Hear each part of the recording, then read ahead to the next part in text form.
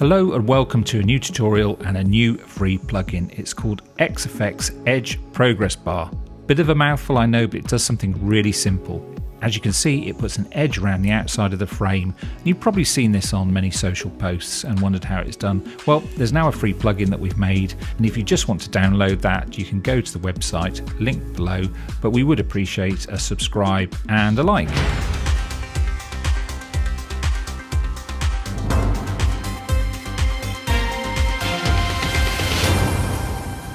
I am, of course, going to start in motion, and what we're going to do, we're going to use a title. Why a title? Well, we want to put this on top of all the edits. We don't want to add it as an effect because you'd have to do a compound clip of your whole edit. So we just want to strip this across the whole of the timeline so you see the progress bar go across.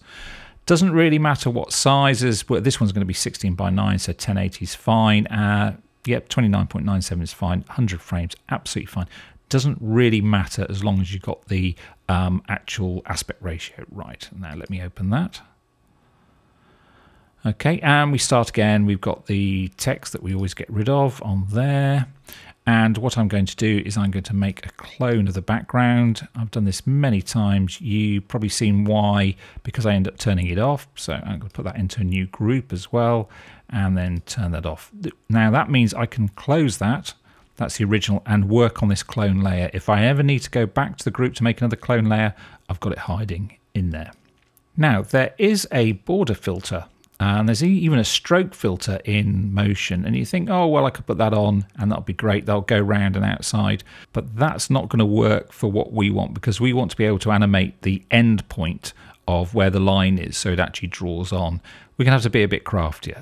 So what I'm going to do, I'm going to draw my own line. Now, select the layer that the clone layer is in, and then we'll go to Bezier, and we're going to start top right, but I'm not going to put it right in the top right, and I'm just going to draw a shape and join it up, and we get a solid shape. That's lovely on there. Go to the inspector, and we're actually going to use the outline. So can I put the outline on and turn the fill off, which is okay. And then I'm going to change the geometry and change these points. But first, I just need to check that this is actually bang in the center. That is, and that's not. Okay, all right. Because the maths is going to be easy, let's put that right in the center and then change the geometry. Go to the geometry. Now, if you've built plugins before, you'll get to know all the maths of moving the points around. Everything comes from the center points. That's 0, 0, and this is 1920 across. So if we move anything right to the edge, it's 960. So point 1 was the top right-hand one. Just to check, always give it a wobble. Yes. So we're going to go 960. And that puts that on the edge. It's 1080, isn't it? So that's going to be 540. And we're going up. If you think, go back to school and it's X, Y axes, then all the top right-hand quadrant is positive. So that's going to be 540. Yep. Bottom right is there. Yep, that's right. So again, that's going to be 960 over, but then again, that's going to be minus 40, minus 540. Minus 40 won't give us a very big box. And then this is the third one. Yes, that's going to be going the other way. So that's minus 960 and also minus 540. And then the top one will be minus 960 and 540. If you're building this in a 4K project, bear in mind it doesn't have to be a 4K project because they are Motion will just scale everything up and you won't get any quality loss. These numbers will be different, obviously. Okay, how are we going to control this? Not a problem. We're going to Style, and we'll have a look at the outline in the inspector. And you can see we've got first point offset and last point offset on there. But to make that a bit obvious, I'm going to just shrink this down and then go back and increase the width on there. Now you see it's growing outside. It's actually because the middle of the border is the actual edge frame on there, so that's fine, but I don't want any of these round edges. I know they're outside, but I'm going to have that all as square on there. Okay, that's fine. You can actually toggle this extra area off. I think it's in the view menu, isn't it? Show full view area. There we go. So this is the actual edge we had before, and now we can see that's the actual edge of the 1920 by 1080 frame on there. We'll publish the color. Straight publish that, don't need to worry about rigging it. And the width, yeah, let's publish the width.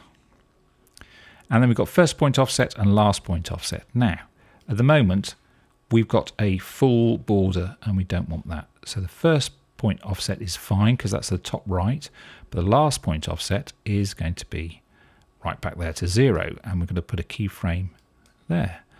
And then we're going to go to the end. This is 10 seconds long, and put a keyframe there.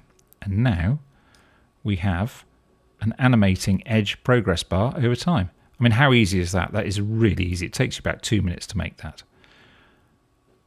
On there. And I'm going to hit save. And I'm going to go edge progress bar. And we'll put that in XEffects free, which is down here somewhere. There you go, in all our lovely plugins. And I'm going to publish that. Now, time to go over to Final Cut Pro and have a look. Here we are in Final Cut Pro. I have some footage of a couple of people on a quad bike, and I want to show the elapsed time on there. So as you can see, I've got XEffects free. That's in the title browser. We've got Long Shadow. This is the last one we made, the last free plugin. And Edge Progress Bar. And now that probably will have a nice little thumbnail by the time we actually post it. But what I'm going to do is just drop it onto the timeline.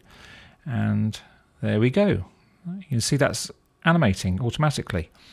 Now, it will be the same duration as the length of the motion project, and that was 10 seconds. So what I can do is if I go actually edge to edge and snap that to there, and then pull that right back to there, now this bar will go at the speed of the whole clips, or the 3 clips. And just to prove it, I shall run it because I want to see this, because it's the first time I've made it as well.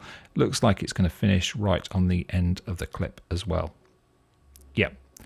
Now that will do any duration. If you want it to be an hour, it'll be an hour, and the edge will slowly go round, counting down that hour. One thing I'm going to do is I'm just going to change that color to nice red so you can see that. Now, by the time you see this and the plugin is available for download, there might be a few extra features in the parameters, so check those out. But there you go, really easy to do, and that's XEffects Edge Progress Bar free plugin. The link is in the description below, and we're going to make a few more of these, I think. So please subscribe, give us a thumbs up, always helps the YouTube algorithm, and we'll see you on the next one. Bye bye.